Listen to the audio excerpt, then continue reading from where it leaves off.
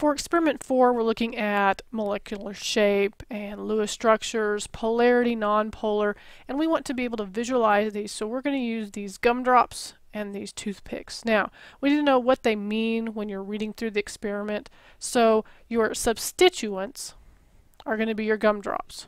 So each one of these, you have more colors because, as you can tell, I apparently ate some of my colors.